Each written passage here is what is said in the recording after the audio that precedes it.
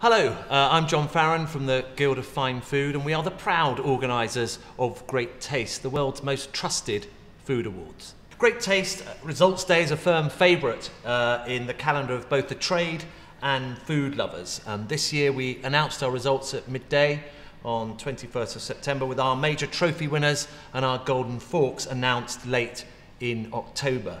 Here at the Guild of Fine Food we know that great taste is important to everyone who appreciates the best food and drink. But I'd like to find out more from a producer who has scooped plenty of stars and a retailer who understands what that gold and black Great Taste logo can do. So I caught up with Adrian Boswell from Selfridges and Dhruv Baker from Tempus Charcutier.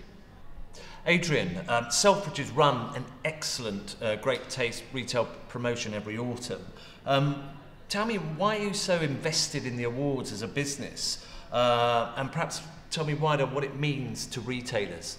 I think it's a great way for retail business to easily identify good quality products from small artisanal producers. You see those stars, whether it's 1, 2 or 3, you know actually it's been through a vigorous judging process. It's been through a variety of experienced palates, so you know that actually you can rest assured that when you're spending your money on this product, it actually delivers.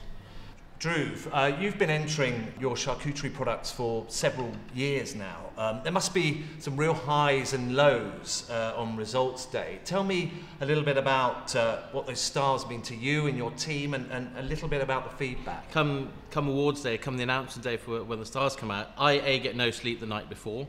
And actually it's a huge lift to us. It's affirmation that what we're doing is right. It's showing that all the hard work and the effort is right, and actually it's a real boost, not only to myself, but the entirety of the team. You know, we'll do something together to celebrate, hopefully, the stars, but it serves as cut through as well. You know, when you've got such a cluttered, busy marketplace, that gold and black sticker really serves as cut through, and it's a sort of affirmation that you as a consumer are buying something that warrants your money and you can spend your money on in good faith. And actually as a producer, it's a pat on the back, it's affirmation that what you're doing is right. So it's one of those rare situations where it benefits the producer, the retailer and the customer in equal measure. And it serves, hopefully, I'll let you know more on the day, but the feedback is invaluable to us, given that the judges are immensely knowledgeable about food. They know what they're talking about. When we do take you know, sometimes it's very difficult to take negative feedback. It's something that you put your blood, sweat and tears into, but actually we've got an opportunity to improve it, especially when you're given guidance and advice from somebody who knows what they're doing. So while being maybe a kick in the teeth and a little bit difficult to take, ultimately it helps us improve and make those incremental gains towards making the product stronger and better, and hopefully increasing the numbers of 1s and 2s to hopefully 3s. But yeah, not always easy, but always valuable. It's clear in 2020 we need some good news, and we need some good news in food. What part do you think Great Taste can play in making sure that the producer, the retailers and food lovers can have a great end to the year and into 2021?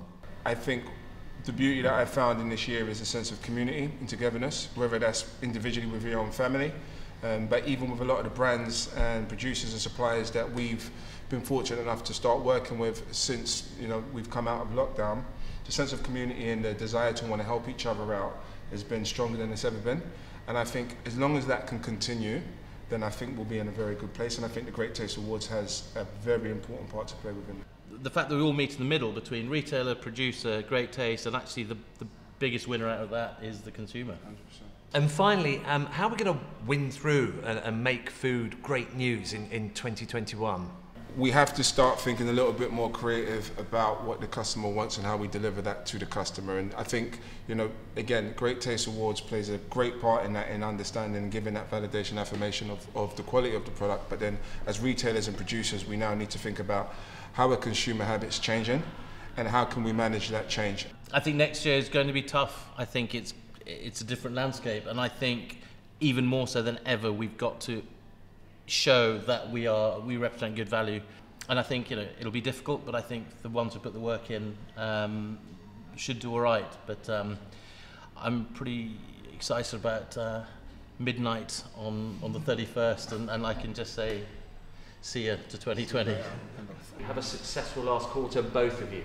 Cheers. Thanks a lot, John. Always a pleasure.